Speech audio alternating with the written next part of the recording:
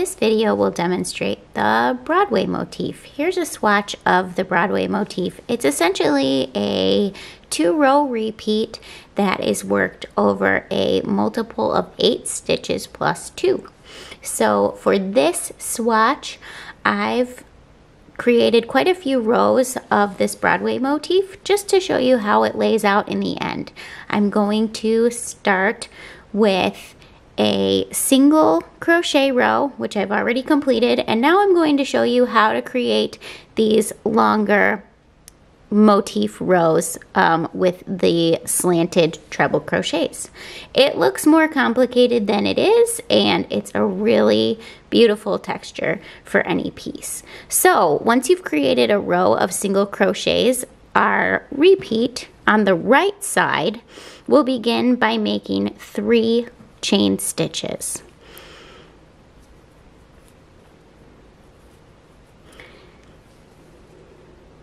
Those 3 stitches will count as our first double crochet, and our first stitch is going to be this slanted treble crochet. So we're going to count this chain as a stitch, which would lead us to this next stitch. However, we're going to create the slanted treble into the 3rd stitch.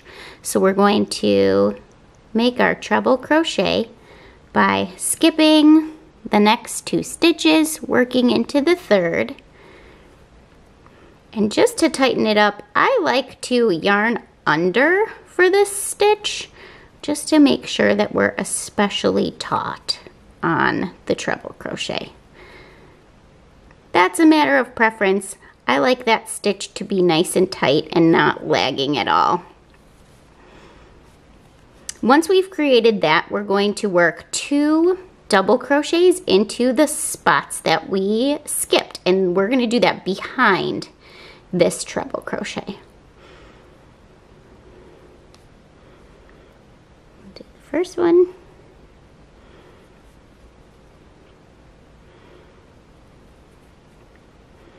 And the second, just right behind that treble we created first.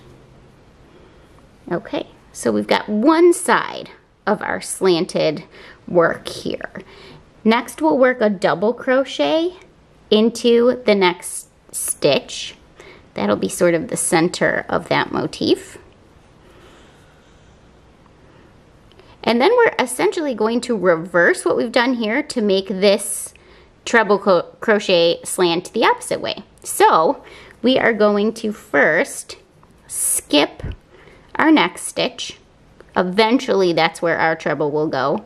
And then we're going to do 2 double crochets into the next 2 following stitches.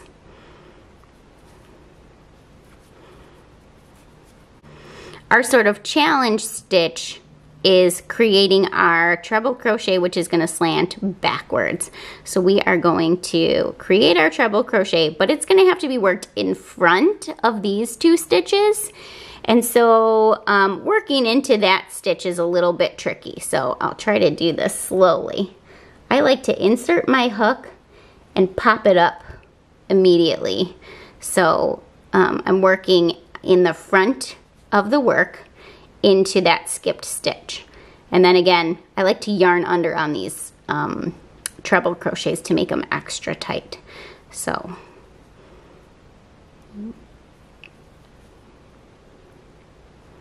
that's the only tricky part of this motif. And then to separate those repeats, we are going to add another double crochet. And you'll repeat that across the row. So we'll do that again. We're going to start by skipping 2 and treble crocheting into the 3rd. And again, I like to yarn under on these. We're going to create our treble.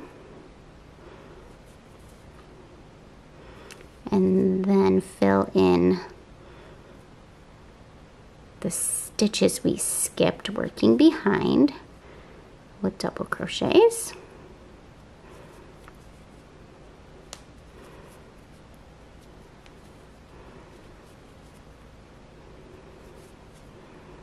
I'm going to separate that slanted treble with a double in the next stitch.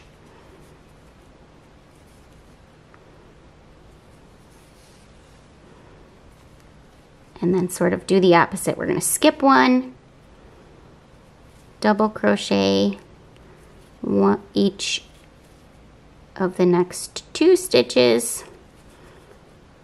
and then we're going to treble crochet into that skipped stitch again. Here's our tricky one.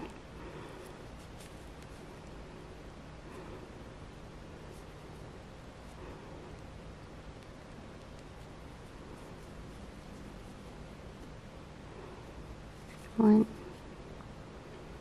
2, 3. And now we're at the end of our row. We're just going to work a final double crochet to end that row.